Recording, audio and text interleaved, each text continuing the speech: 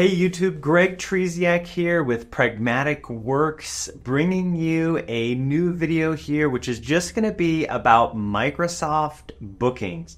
This is going to be how we can create our own personal bookings page in under 5 minutes. So let's talk about what bookings is, and then we're going to start that timer and we're going to go in and create a awesome bookings page. And I'll even show you some advanced features that could really save you some time and make this a whole hassle-free experience. All right, you ready? Let's dive into it. Before we get started, want to learn more about Power BI for Finance or Universal Design? Visit prag.works/greg40 and you'll save 40% on an annual on-demand learning subscription. And you're going to get access to over 100 courses. Now, on to the video. If you don't know what Microsoft Bookings is, it is an awesome way where you can organize and schedule and manage appointments. You can even share links and allow users to book time with you. Now, this is a Microsoft 365 tool that's pretty great, and it's based on the web. It's very easy to work with, hence why we're going to be able to create one here in a moment in just under 5 minutes.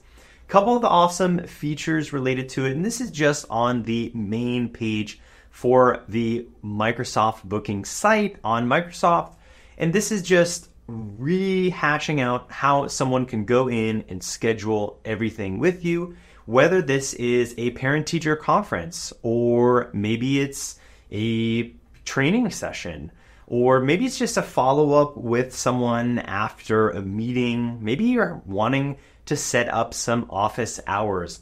One of the great things I like about this too for my teachers out there is you can keep track of these events. That's a great thing to bring to a parent-teacher conference. Say, hey, we've had these many meetings. This is what we've done to remediate that test score or anything along those lines. It's also great from kind of an employee to employer perspective. Hey, we met about this. How have you progressed since that particular date? And it all revolves around working with programs like Teams, like Outlook, to create this awesome, quick and easy, bookable experience. Now, we're going to look at our own personal bookings today, but just be aware, if you needed to, you could set up a shared booking site, which would work with all of your business users. Okay, so here's what we're going to do. I'm going to go ahead and hit the sign in button here.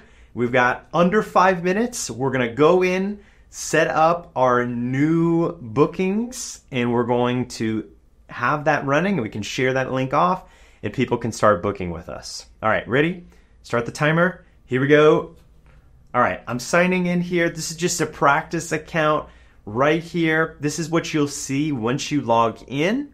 Here we've got 2 items, personal booking page up here at the top. We also have our shared booking page down here. What we care about for today is personal booking page. And right here, I can go to my bookings page and I can start the process of creating. Once I do this, it's going to show me my account and anything I might have set up. By default, Bookings is going to give you a office hours as a sample that you can actually just use, change it up, and be ready to go. That's one option, but let's just imagine we were starting from fresh. So I'm going to go in here, press this plus sign, and begin that process. All right, I'll press plus, and now I'm starting to set up a new meeting type. So for this new meeting type, I'm just going to start out by giving it a name. I've also got this calendar icon here if I want to use, or actually, it's a notepad icon for any of the emojis. I'm sure there's a calendar emoji in here I could grab, but I'm just going to start. You know what? Let's go with these heart eyes. There we go. I love it. That's just our icon, it seems. So let's put this in as, you know what? I'm thinking about Valentine's Day. No way. Let's just put this in as, let's go with a cookie and banana bread sales meeting. Perfect. Maybe that's just something that we've got alongside whatever we're going with. So we're going to go with that. We can then categorize this to whatever we'd like it to be, whether it's blue, red, etc. We can add a description to this. So maybe this is, hey, this is where we can discuss our Etsy store sales. Something like that. Maybe we're selling these things. Location here. Now under location here, you can set this up to be a Teams meeting. You also can define an actual physical location. They both work just fine. You can set that up. The Teams button is going to be located over on the right-hand side there if you have those permissions ready to go. Also here I've got under 30 minutes. I can go to 15. I can go to an hour. I can set up a custom time. Maybe this just is a quick 10-minute powwow before anything. Now, if I want people to be seeing this publicly, I could set it to public, or I could go over to private, set it up privately, and that will only be viewable if I share it to a user. I'm going to stick with public so anybody can join in. Now, as far as customization here, I can decide, am I using my regular work hours, or do I want to click through and choose custom availability hours?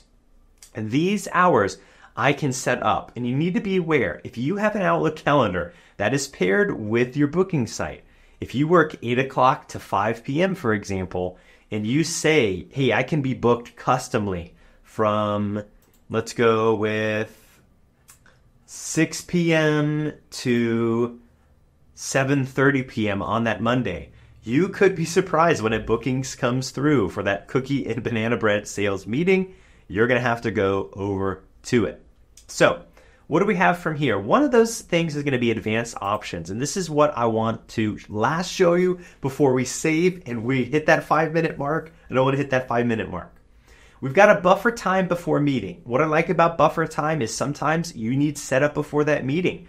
Maybe you just need to grab a cup of coffee, decompress, think about things. That is for your buffer time before. And after, maybe there's some cleanup. Maybe you had a demonstration, you need to pack everything away, you can set that up. So if this is a 10-minute meeting, I'm going to say I need at least 10 minutes before the meeting. You see that buffer time come through. And I also may need 10 minutes after for cleanup. Now we're looking at 30 minutes, but it is got that buffer time on each end. Last thing here is your lead time. Lead time is if someone wants to change or make an edit, how long are they going to have to do so? You can set up your own policy here, whether they have to take 8 hours, a week, whatever it is custom. You, even if you want to, can set an email follow-up and I can say, hey, thanks for booking. I can set that up right now, save those changes, and that email is going to be sent to them. I'm going to click save here, and what's going to load in is this meeting right here, ready to go. If you click through this meeting, you can edit it, or if you hit the ellipses here, you've got these links to share. I'm going to copy my link here, and there we go. I'm going to put this right here into a new browser and just throw it through, and here we go. I've got my cookie and banana bread sales meeting. I can book any of these times. This is what a client, a different user is going to see. And that is how we can create our own personal bookings page with custom options in under 5 minutes.